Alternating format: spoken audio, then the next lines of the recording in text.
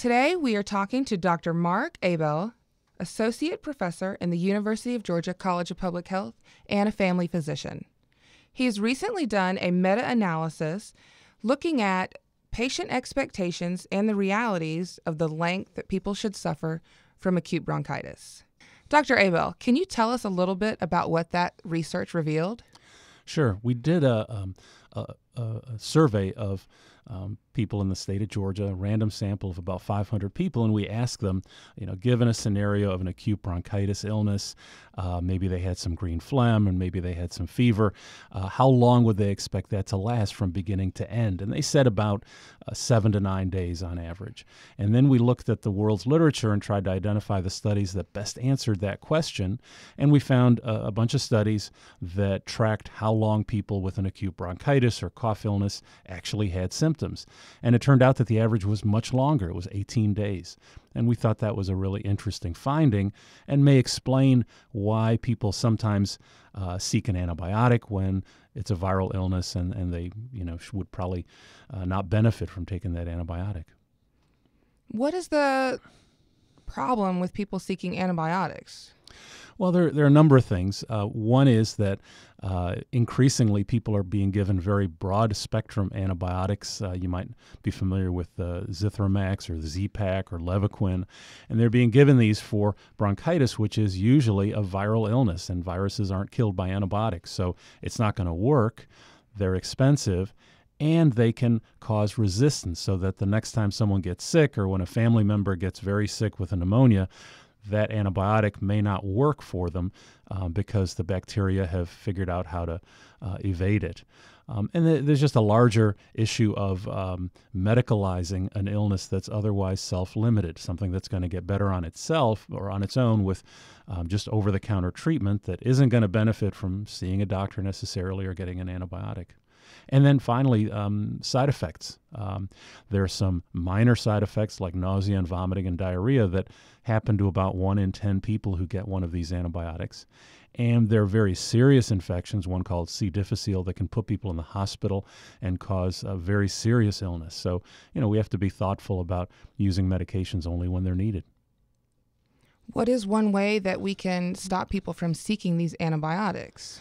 Well, I think education is a big part of it, and that's what I would hope might be the next step, is that as we educate the public about what to expect when they get sick, people realize that if they have a cough and they don't have any signs of a serious illness like shortness of breath or difficulty breathing or coughing up blood or something like that, that they should give it a little time. They should be patient with it, use over-the-counter cough medicine if they want to, maybe take medication to treat the fever or body aches, but give it a little more time. That 4 or 5 days, you should still expect to be coughing. Hopefully by 8 to 10 days, you might start to be feeling better. On average, it's going to last a little over 2 weeks. Now, you're currently working on a project to educate consumers and patients who may be at risk. Can you tell us a little bit about that? Yeah, what we're interested in doing is developing a website that'll bring in data from the CDC, which has information on what illnesses are going around your community, possibly also linking to sources like Google Flu Trends, linking that to information about your symptoms and kind of an intelligent algorithm that'll help decide, are you likely to have bronchitis? Are you likely to have the flu? Are you likely to have sore throat or strep throat? And then linking that to advice about who ought to probably seek care, for whom is it more optional, and who can probably stay home and manage their illness themselves. And we hope that that will get the right people in sooner to see the doctor, because that's another issue. You don't want people staying home if they do have something more serious. And then help those who don't have to see the doctor get good advice about what they can do for themselves.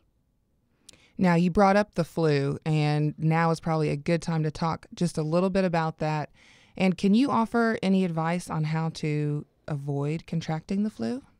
Stay away from people. I think that's not a lot you can do. And it's one of the problems with the flu is the first 24 hours that you get it, you feel fine, but you're spreading the virus to other people. So it's not always the person on the bus or in the restaurant who's coughing and sneezing. It could be somebody who has no symptoms at all. So we call that social distancing, hand washing, paying attention to your hygiene. It's tough, though. Everybody touches their face multiple times a day. You touch a doorknob, 3 minutes later, you touch your face. You can transfer flu virus that way. The best thing is really to get the flu shot early in the season. That provides some protection. Even if you still get the flu, it may reduce the intensity of the flu symptoms. And so I would encourage folks to do that. And it's not too late to get the flu shot if you can still find it. I've heard that people can take Tamiflu as a way to combat the virus once they've contracted it. What do you think? Well, the Tamiflu, we just did a meta-analysis. We found 11 studies on Tamiflu, and it turned out only 3 had been published. And those were the ones that were probably the most favorable toward the drug. The other 8 studies, when we looked at those data altogether, we found that there probably is some benefit. You get better about 30 hours faster if you get it in the first 24 hours. Between 24 and 36 hours, you get about 14 hours less symptoms. Beyond 36 hours, there's really no benefit. What we also found was that it didn't reduce the likelihood of hospitalization, and it didn't reduce the likelihood of having a complication significantly. So I think we have to be thoughtful about how we use it. It's reasonable to use it in the first 24, maybe 36 hours, but after a couple of days, it's just not going to help you no matter how much you want it to. So why were the other studies not published? Well, that's for the manufacturer to answer, but in some cases they didn't find any benefit. And I think I'm concerned about that because one of the studies was in vulnerable, 2 of the studies were actually in vulnerable populations. One was in older adults and one was in those with chronic heart and lung disease. And neither one found a significant benefit. And the other 3rd study was the largest ever done and was the one that looked at 0 to 24 hours between 24 and 36 and didn't find much benefit in that 24 to 36 group. And that's when a lot of patients come in to see the doctor, and I think they probably weren't anxious for that information to get out as well. Okay. Thank you very much, Dr. Abel. Today, we've been chatting with Dr. Mark Abel, Associate Professor in the College of Public Health at the University of Georgia.